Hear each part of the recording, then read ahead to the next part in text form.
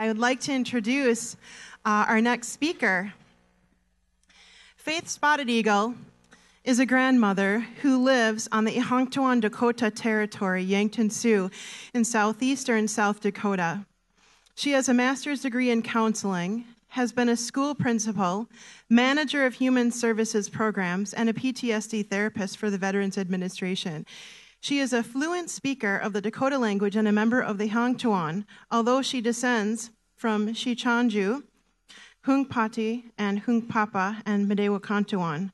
She is a founding grandmother of the Braveheart Society, supervised by a group of community grandmothers called the Unci Circle, which is dedicated to environmental justice and restoring endangered and lost cultural practices to heal the wounds endured by the Lakota, Nakota, and Dakota peoples.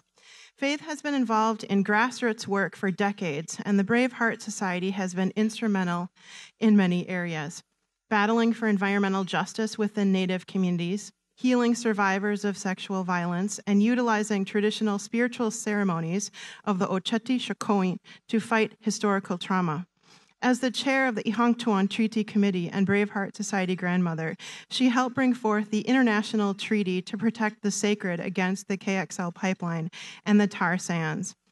She has been a delegate of the Treaty Committee, NGO, at the United Nations.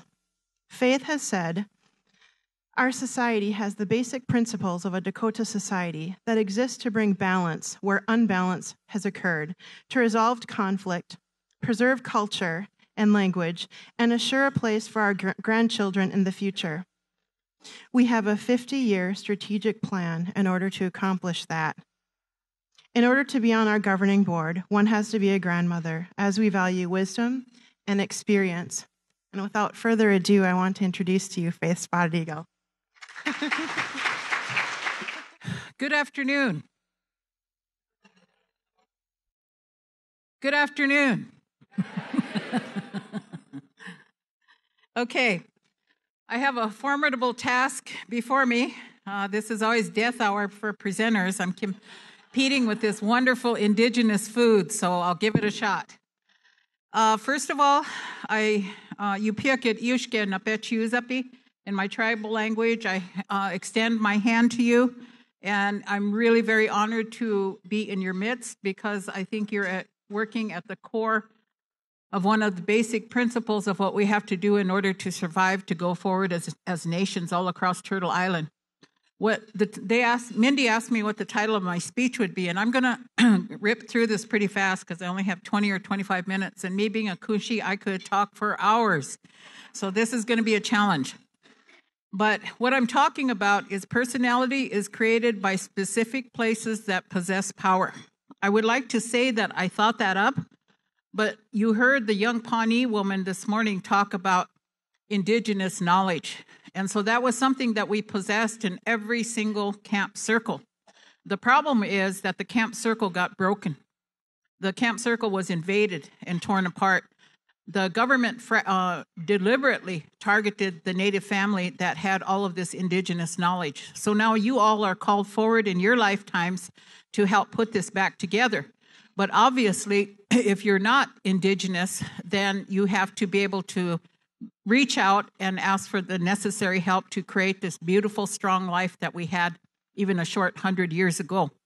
So what I want to talk about is 4 or 5 things really swiftly. I want to talk about indigenous science.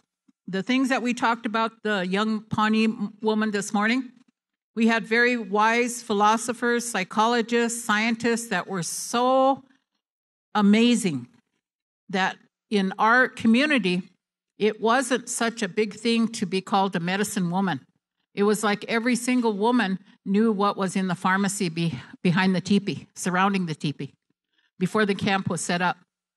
That knowledge was so finite that it gives excitement to me to see all the young people stepping up. And once again, we're going to be able to recognize those pharmacies. So I want to give hands up to the indigenous science that we have, because a lot of times I heard the lady talk about the science that you have to. My challenge is practice-based science. And I come from a traditional women's society called Braveheart Society. And believe it or not, we have been in existence for 22 years. We gave birth to a revival of a society that lives in the borderlands. And the things that we're going to talk about today, we're trying to create those doors into the camp circle to be able to bring it home so indeed we can embrace the work that you're talking about at this conference. The second thing that I want to talk about is because that camp circle was targeted, there's a healing imbalance, and Tiffany talked about that in my work. When I first started out as a counselor, I couldn't put my finger on what was happening. I worked in schools, and I was on this journey of searching. What was it I was supposed to do? I went to work in mental health agencies. I went to work in a psychiatric unit. What I didn't realize is that what we're working with is a deep spiritual wound that has been created by centuries of trauma, oppression, and violence. And once I realized that I had it, my father had it, my grandparents had it, all of a sudden the path became clear for me. And so I want to challenge you in saying that you cannot take people where you haven't been. If you haven't looked at your own healing, if you haven't looked at your own trauma and the violence that you grew up with, and we can't argue that we have not grown up in violence because we live in one of the most violent countries in the world. It's very subtle. I just came from Standing Rock, and I know many of you have been at Standing Rock. I talked to you. But what we're experiencing at Standing Rock is something called biopolitics. And what that means is that a government has policies where we have absolutely no control over our body. We can be attacked by dogs, and it's dismissed. We can die at high rates of illness, and so what? We don't get adequate funding. We only get money for limb and death. That is biopolitics because we are dispensable. So when we embrace that, we don't embrace it, we reject it, and we say, we have to reach for those old new ways of bringing back that camp circle. And the way that I have been privileged to work with is looking at what trauma does to each one of us. Up here, there's a PowerPoint that says historical trauma in Indian country. When I realized I worked with 30 kids for 2 years that were so broken in the Northwest, and not all of them were Native. They were so resilient. I worked with twins that developed their own language because they were locked in a closet. There was nothing wrong with them. It was their parents that were broken by some type of trauma, and they continued to pass that on. We all know that story. But the reason I say that is when I worked with those 30 kids, I thought, you know what? I know this. This is at home. This is what happens at home on the reservation where all this historical trauma happens over and over again. When we say it, we really have to take an extra step forward to understand it because every one of you has an element of it. Native America is called to acknowledge that this Holocaust did happen in our country and move through those stages that I'm going to talk about in a little bit and come to acceptance as this horrible, terrible thing happened to me, but I'm no longer going to be defined by that trauma that trapped me for a lot of years. Non-Native America is challenged to come out of that trauma response of denial because that's the historical trauma that this country faces. Continual denial. We get attacked by dogs and they say, oh, those were security dogs. That's denial. So I'm going to ask the person with the PowerPoint power back there to go on to the next slide. Where are you? Okay, can you go to the next slide? One of the things that I have come to realize, and the reason I'm doing this is because the work that you're doing, just like when I was young and I was searching and I couldn't put my finger on it, a lot of your wonderful approaches that you're doing in the health field, you're probably thinking, why isn't this working? Why couldn't this be better? Because at the core of it is some real deep spiritual wounds that once you recognize them in yourself and other people, things are going to start to click. You're going to have that awareness that, okay, I understand this. I really know this. And the way I began to embrace it is when I came home, I lived in the Northwest for 20 years. One of the things that I noticed that when I came home, my people were really mean. I mean, I think the teenagers back then used to call it mean mugging. You go home and you're all happy and you're thinking the world's going to celebrate. I came home. They're not celebrating. They're thinking, what are you doing here? And you go to Walmart, you see another Native person, you're all happy to see them, and they look the other way, right? And you go down the other aisle and you think, oh no, there they are again. We're in the process of avoiding each other because in our historical trauma, we were told not to like each other. You go to the post office of any community, you walk up to the post office, people look down and they look away and we pretend not to see each other. The trauma is that deep that we reject each other. The only kind of relationship that we know how to make it is with rage and violence. You can bet if I walked up to that post office, I remember in Rosebud, I'm part Sicangu, I walked up to the post office and I saw this individual and I said, good morning. And they kind of looked at me and said, hi, looked the other way. You can bet they would make relationship with me if I went like this, right? We'd have a real quick relationship of the F word. All of a sudden, they'd be stepping up and saying, who are you? You know, who's your family? So what it comes down to, when I realized that we only know those kinds of relationships, not only in Indian country, but also in America. We are a country of rage. And so one morning, I woke up in that sleep time before you wake up and get out of bed. And I thought, what am I going to call this thing that is afflicting my people? Because we are so cruel to each other, so mean to each other. And it happens in the African-American community. You all know that if you went to college, you probably read Paolo Freire, The Pedagogy of the Oppressed. How many of you read that? Real tough book to read. It's even tougher if you relate it to yourself, because that's why you're supposed to read it. The other one, The Wretched of the Earth by Frantz Fanon. He talks about the experience of the Algerian people. All of this is designed for us to reflect it back to ourselves, not to read it and think about someone else. When I talk about this, I want you to think about yourself. So I thought, what am I going to call this thing? In that sleep time, I thought, I'm going to call this red rage, because that's what we have. It's way beyond anger. Anger is a natural human emotion. In a little bit, I'll show you that trauma response.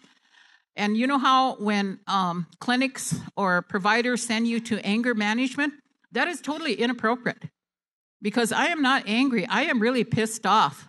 And it's like, F you. It doesn't even have anything to do with anger. And when you talk to Native people about that, they all go, yeah, that's where it is. F that. So we're talking about a different level of feeling, a very emotional experience. One of my relatives, and some of you are probably related to her, Ella DeLoria, great writer that saved much of our history. She said, anytime that you have a peak, high, amazing emotional experience, you're going to integrate that for the rest of your life. Hence, ceremonies, very emotional. But when the ceremonies went away, we had very powerful, strong, lasting trauma that integrated it in the place of the ceremonies. So we're stuck with it. So that's why we have to shift it. We have to, when we begin to do our shaking ceremonies, if some of the things that I say today cause your spirit to shake a little bit, that means that there's something that behooves you to look at yourself and hold up that mirror. And you all know that because most of you probably have children. You know the state you are in by the way your own children perceive you, right? Because they're dead honest. I remember I was at a powwow one time, and this was before I went into codependency treatment, and I really began to look at my own PTSD. I was at a powwow, and my little girl came up to me, and she was all sweaty. She's all grown up now, but she was all sweaty, and she said, Ina, I don't want to be a shawl dancer. You're a traditional dancer. I want to be like you. She said, you don't even have to move. You just barely go like this. She said, I want to do that. And I said, you know what, my girl? You can't do that until you're calm, you're serene, you know who you are. And she looked at me and she said, oh, do you think you should be a traditional dancer? So our kids know exactly where we are in red rage. And so that's a tough one, because they are going to challenge you. And my kids are my teachers. I'm renegotiating my relationship with them on into their 30s and 40s, because we had a tough road, and a lot of it was red rage. So if you look up there, it's the emotional overreaction that Native people have perpetuated by the impact of generations of trauma, violence, and oppression. It's way beyond anger. It creates rageful individuals, nations, and communities. and it makes it difficult for us to find common ground. When it's unrecognized or untreated, it goes into disorders. So if I'm a victim of molestation, rape, all the other things that happen, I have this overriding fear. And the last thing I'm probably going to be listening to you is you talking to me about nutrition, right? That's kind of not on my mind right now. If all this other stuff is going on. And I want to share this experience that I had with this girl. I asked her, I said, what does it feel like to have PTSD? She said, okay, I want you to remember the most terrible day that you had in your life, where the world was falling apart, nobody would talk to you, you felt ugly, you felt like you were going to die. And she said, do you have it? Do you have that feeling? I said, I got it. And she said, and get this, she said, I feel like that every day. So if there's, and a lot of our youth this way, they're just surviving. So our job is to get them to recognize that, to work with them. There's going to be three. I'm going to go to the trauma response now. I'm going to run out of time, but the two things that are walking through our community that are going to hinder your work, unless you recognize it, is the rage and the fear, which is the companion to rage. Fear-based thinking. So I want you to think about that as I go forward. If you could pull up the trauma response. This is what it looks like to heal. This is what it looks like to realize that you have been oppressed. This is what it looks like on what you have been doing all of your life, whether you realize it or not. This is a trauma response. On the left there, you have the stressor. That can be any number of things. It could be molestation. It could be job trauma. Maybe you got fired. Maybe you lost a child. You can guarantee every one of us in this room are going to go through a rite of passage, and you're going to lose your parents if you haven't lost them already. Nobody's getting out of here alive. But we have to know that that's going to be a stressor. When that stress happens, we go to that second stage of immobilization where we freeze. Now, most of you probably that are clinicians, you know this, but the reason I show it to you is because within this continuum in our old camp circle, and we're bringing that back now, we have woven ceremonies of healing. They're intertwined in there, and we desperately need to bring them home if they're not already there. That second stage of immobilization, when you freeze, it doesn't just happen when that incident took place, when that loss took place or that grief. There are some people in this room probably that are still in immobilization. When they had a loss, they never moved beyond that. I worked with a young man in Albuquerque one time, and he had a real flat, monotone voice. And he came up to me after I did my workshop, and he said, you know, Faith, I think I have what you talked about. And I said, you do? I said, what happened? What was the stressor? He said, my mom died. And I said, how long ago did your mom die? 20 years ago. And I looked at him and I said, young man, you need to let your mom go. Your mom's got things to do in the spirit world. You need to let her go. And he just broke down and he started to cry. And of course he was embarrassed. And I said, don't you dare stop crying. You need to let her go. And this is the only way you're going to do it. So he was immobilized. And so some of us, if we get lonesome for our spirit, we feel, you know how when you drive in a car and you go from point A to point B and you don't remember how you got there? That's what it feels like to not stand in full spirit. So in this room, there are people probably who are not standing in full spirit because we have not been able to negotiate this, heal from these bases up here, and finally end up accepting that these hard, terrible things happen to good people.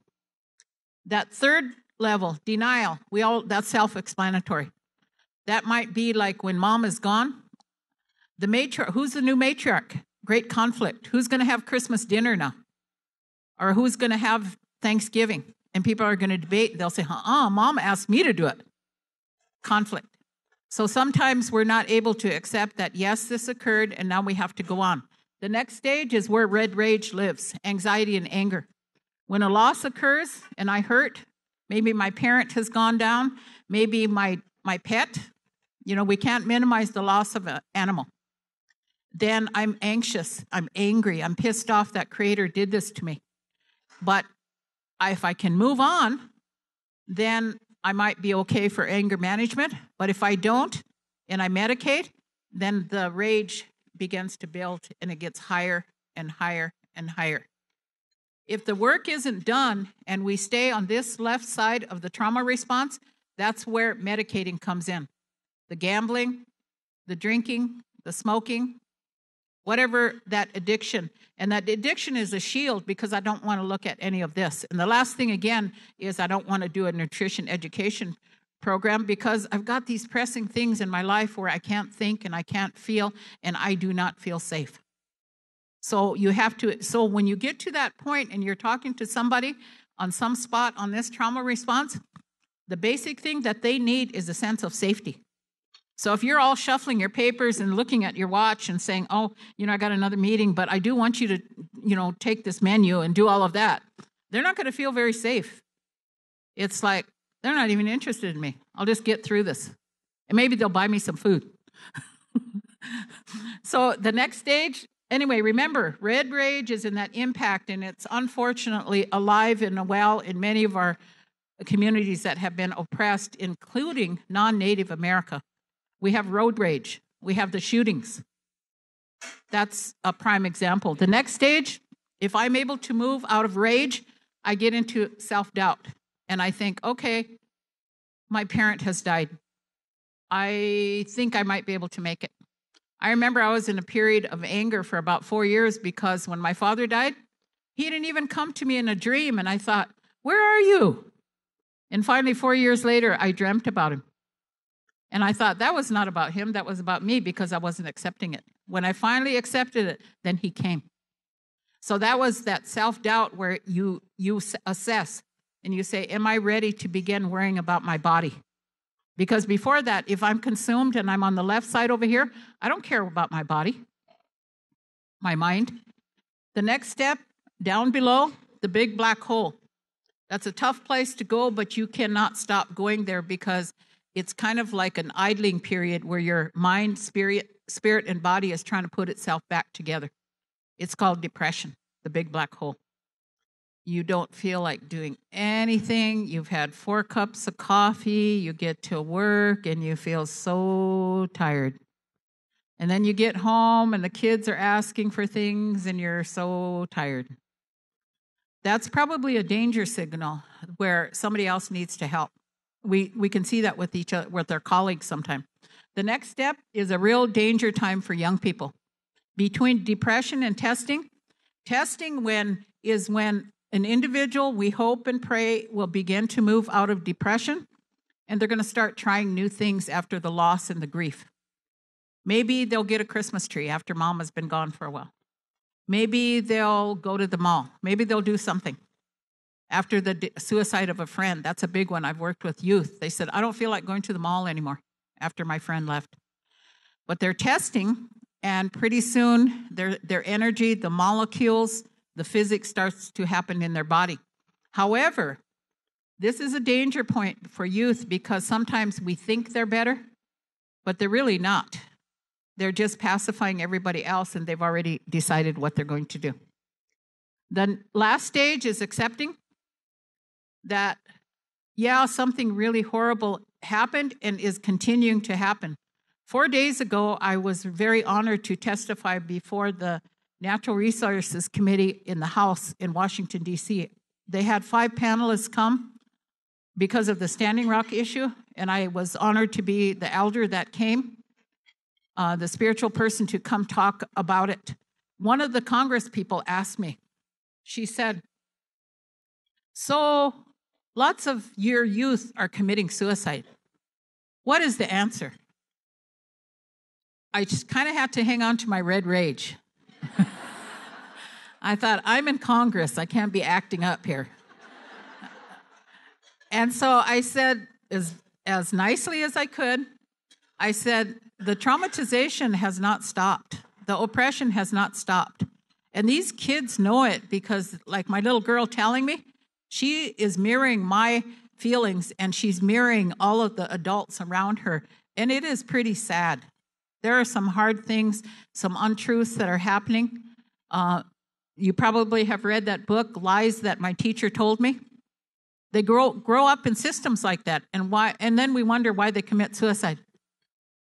It's a schizophrenic world where the truths are not told.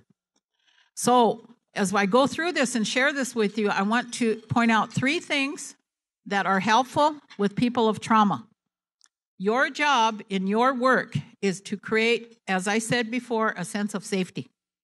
That when they come into your office, you may not get anything done that first meeting or that second meeting or even the third meeting, but you make them feel safe. You make yourself feel safe.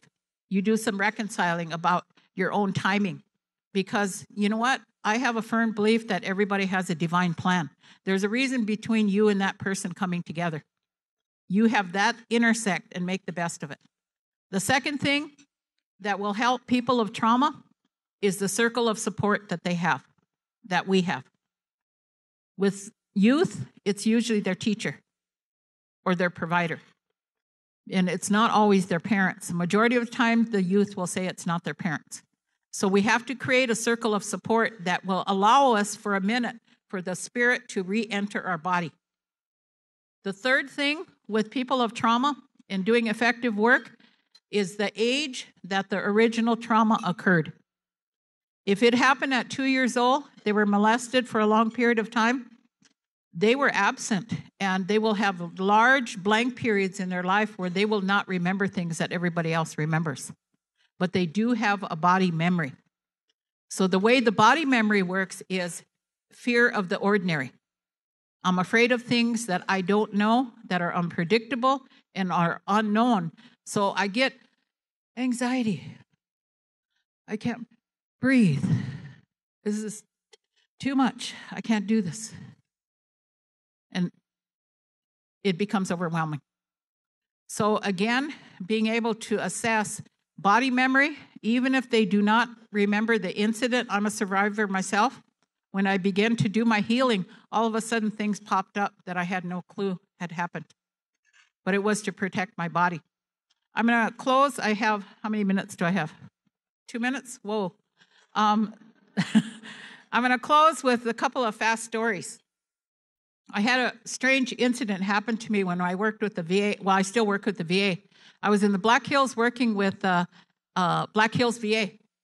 And I know this for a fact, a spiritual truth, that when you are not present in full standing with your spirit, that spirit is not in your body because of these things that have happened. So I'm sitting there, and we're in the lower level, and there's no kids there. It's all adults, veterans. We're doing our work. We're taking a break at lunch like you are. And all of a sudden, I saw this little person pop up. And I looked over, and it looked like it was a 12-year-old girl. She had real frizzy hair. She had the Coke bottle glasses on. She had a real skinny neck. She was a kid. She looked up, and she kind of scanned the room, and then she looked at me, and she looked away, and she was gone. And I thought, where did that little girl come from? I thought we didn't have kids here. And I looked over, and there was a young woman sitting there, and she had curly hair.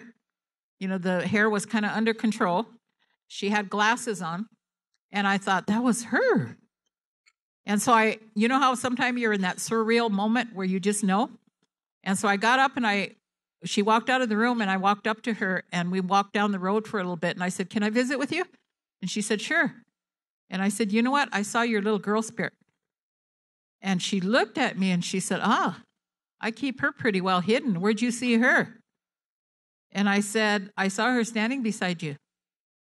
And she kind of looked back, and you could see that she went somewhere. And she said, how old was she? And I said, she probably was about 12 years old. And all of a sudden, you can tell she just went somewhere. And she said, oh, that's when it happened. And she kind of put her head down, and I said, it's okay, let's go for a walk. And so I asked her, I said, what happened? And she said that was when her dad started to molest her. So her spirit left. And that actually, I was able to witness that, and that has happened to me several times. So I know that to be a fact. I know that to be a truth. So reflect upon yourself, because every one of you have some kind of loss. But I guarantee you, if you work at it better for yourself, you're going to take people to those places that you now have been. If you're in denial and saying, well, I didn't have too much, original trauma, then you're probably in a place of denial. The other thing is that I used to think that Native people have the monopoly on trauma. There is no way. When I started working in the VA, there is so much hurt and trauma in this country. We really are in trouble, and we all need to work on this. We really all need to. We know what's happening with all the shootings. This is what's happening. This anger, this rage. But when it comes to Native people, we have had so much trauma. We like to have fun with it. I mean, it's like we love trauma stories. It's like, oh yeah, the world's falling apart again. We can handle this. And I want to close with a story that was given to me by a young, beautiful girl in St. Stephen's, Wyoming. She said, you know, you're always going around the country talking about trauma. She said, I'm going to give you a trauma joke. And I said, okay. She said, and it was about this time. And she said, this woman had this little boy, and it was around Halloween time. And he said, Mom, I know what I want to be for Halloween. And she said, what? And he said, I want to be a pirate. And he kind of had a hard time with his speech. They were sending him to a speech development person. And he said, I want to be a pirate. And she said, pirate. And he said, no, pirate. She said, okay, you can be a pirate. And so she got him all ready. And he went up. This was in a housing area in Wyoming. And he goes up and he knocks on the door. He's all dressed up, proud of himself being a pirate. And the door, this is about red rage. This mom just throws the door open and she says, what do you want? Remember the red rage? And he kind of like quivers and he says, trick or treat. And she said, and what are you? And he said, I'm a pirate. Can't you see? And she said, well, where's your buccaneers? And he looks at her and he says, if you would open your buccan eyes, you would see on top of it. That's from St. Stephen's, Wyoming. Thank you.